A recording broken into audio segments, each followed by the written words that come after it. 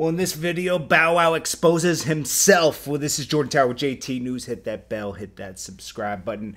And if you want to advertise on the channel, it's jordantowermedia@gmail.com. Well, we got Bow Wow today, okay? He's exposing himself on the Steve Harvey show. Steve Harvey brings up the BowWowChallenge where he posted that infamous picture of him flying private.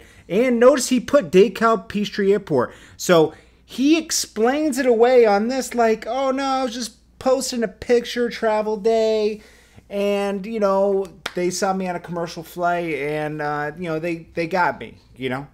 No, bro. You weren't just posting that pic for travel day. You were trying to front like you were real. He didn't expose, he lied again.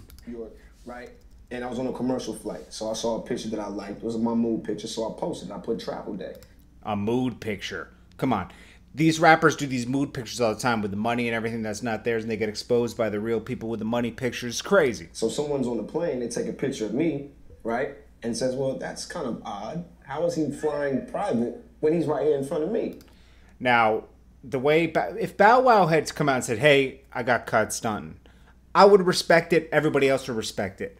But no, he has to keep lying. So he sent the picture in, and then once he sent the picture of me on the plane, it, you know, all hell just broke loose, and then, you know, I looked up, it was everywhere.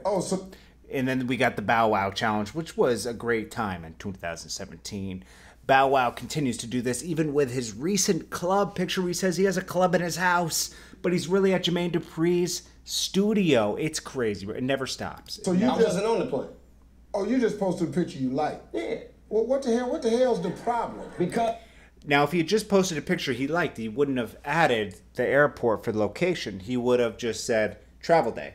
But he tried to front like he was at DeKalb Private Airport in Atlanta when he was really on Delta getting on a first-class flight, which is fine. There's nothing wrong with that. I don't care if this guy flies private away.